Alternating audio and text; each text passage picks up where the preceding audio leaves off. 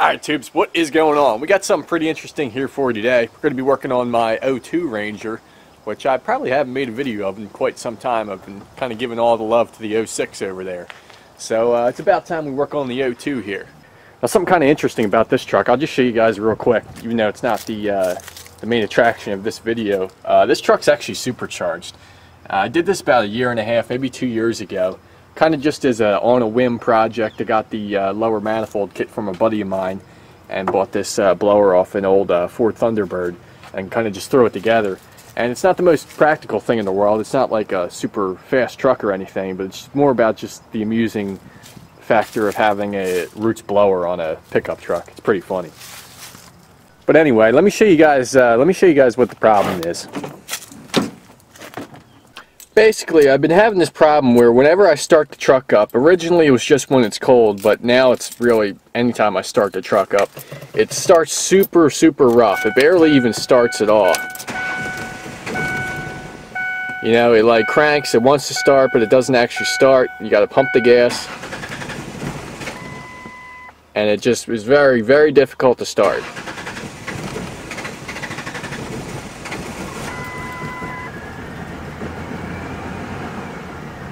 And there's like a huge cloud of smoke that comes out when it first starts up.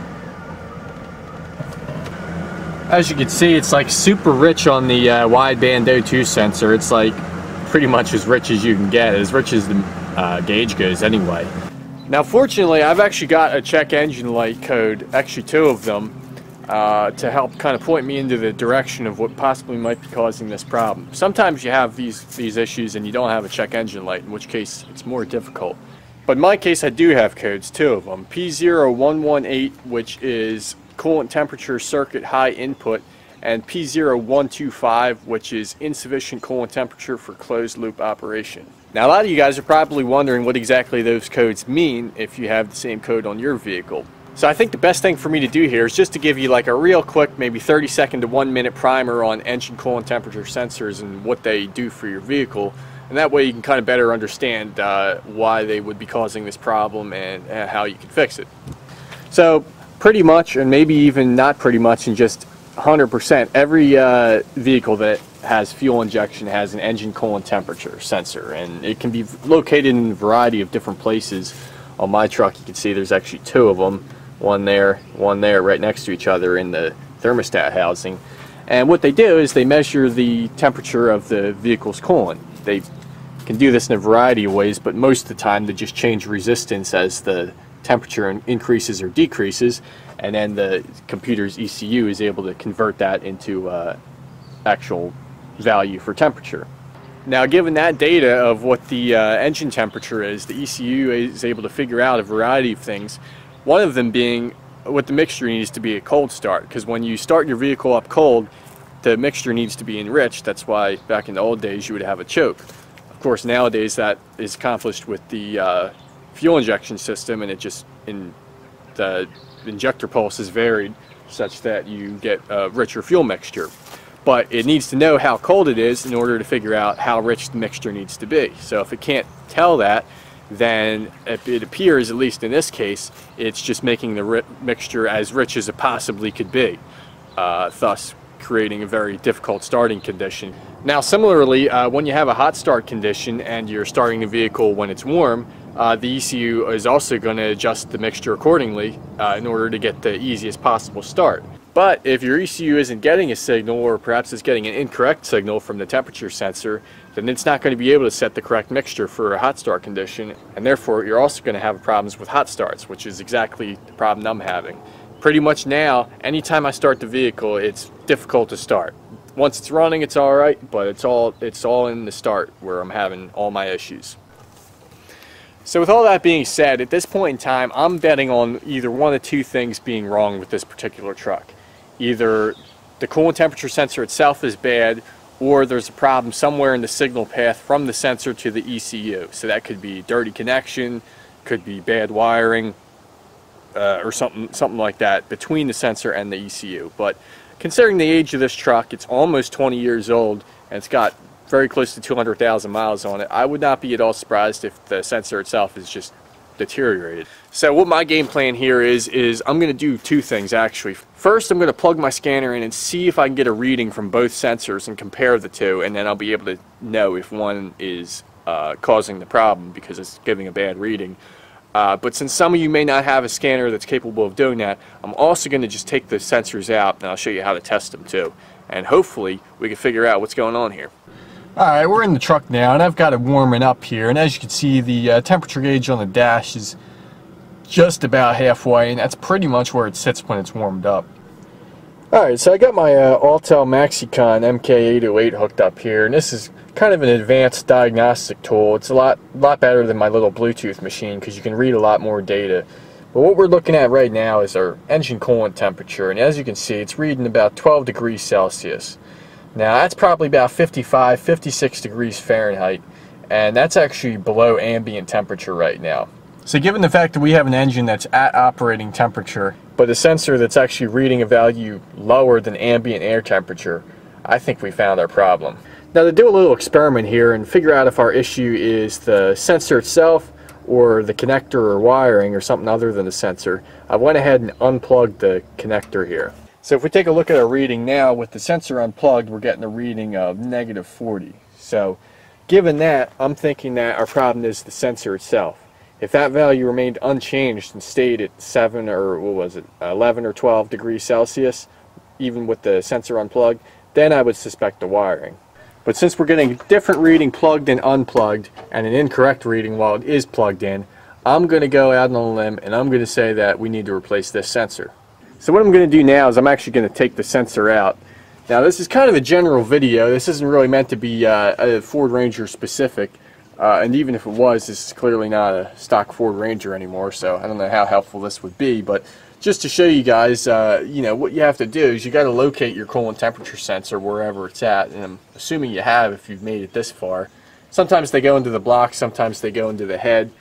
As you can see on my engine, it actually goes into the back of the thermostat housing. But either way, first you got to locate it. Then you have to figure out how they're actually held in. And now on some vehicles they're just threaded in and you just have to spin them out with a wrench. On this particular truck though, it's actually held in with a little C-clip. You can see down at the bottom right there, there's that little metal piece. But what it does is it just goes through a little slot in the thermostat housing that engages with a groove in the actual sensor itself, and that's what keeps it held in. Now just in case you guys do have a Ford Ranger and you really want to see how it's actually done, I'll put a link in the description because I did a video a couple of years back where I actually replaced that whole thermostat housing, and pretty much the process of getting to it, which involves taking off the throttle body and all that, is the same thing you'd have to do to get to these sensors anyway. And then I also showed how that clip works and a little trick to get it in and out. So if you do have a Ranger, check the description. Otherwise, I'm just going to get this thing out of here and we'll go in the garage and test her out. Alright, so we're inside now. I'm going to show you guys how you can test these sensors with a multimeter if you don't have a fancy OBD2 adapter. Now you could probably argue that for the cost of one of these multimeters, if you didn't have that, you could just buy a Bluetooth adapter. They're pretty cheap. I'll put some links in the description for Amazon if you guys want to get one. But either way, if for whatever reason you guys want to test them this way, or you just want to see how these actually work, pay attention here. Otherwise you guys can just skip forward. This is just an old school analog electrical meter. You could use a digital one too. Either one will work. And what I've done is I've set it to the resistance setting. I've got it on the highest setting, which is 1K. And I've just hooked it up. This sensor, and pretty much any sensor you're going to deal with, is just going to have 2 wires. Sometimes it might have 3. If it has 3, you might have to experiment, but it's probably the outside too. And I've just hooked one lead of the multimeter to one pin and one lead to the other pin. Now what's going to happen here is the way this sensor works is it's a thermistor, and what that means is it's a resistor that changes resistance with temperature. Now all resistors actually do this to a certain degree, but generally that's not a desirable condition, so they're limited in how much that they range. However, this resistor is designed to do that, so as the temperature increases, the resistance will actually decrease. So let's dip this in some hot water here, and let's take a look at our meter and watch what happens. And as you can see, our resistance is decreasing.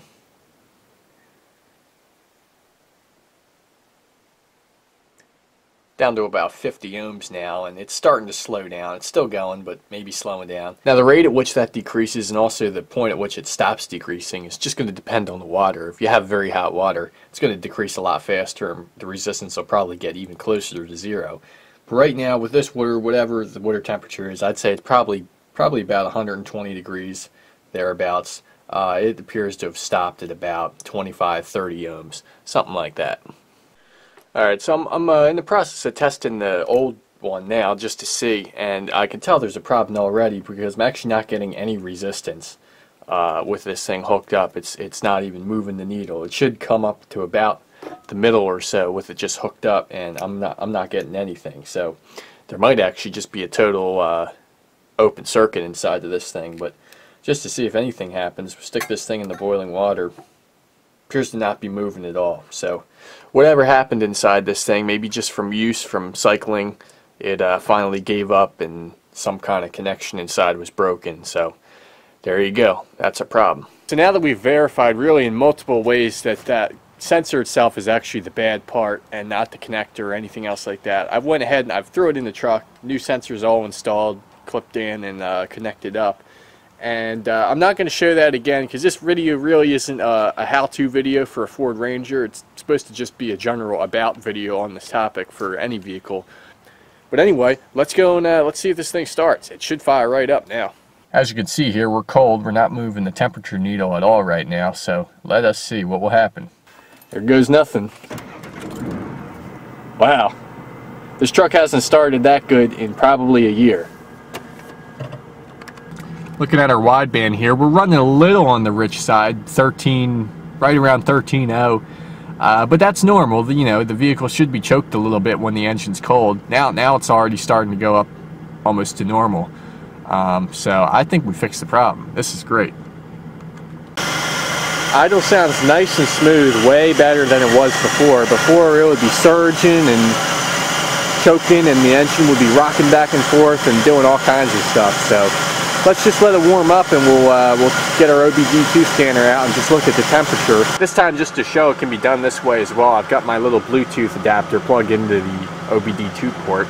This is the Torque app I use on my phone. The app, it's called Torque, and you can set it up for all kinds of different displays. And of course right now you can see I've got it for coolant temperature, and we're slowly picking up here as the temperature warms up. It started out about 116 when I first made the display. Since we still got our check engine light on here, I'll use my little adapter here to clear logged faults. That should make that go away.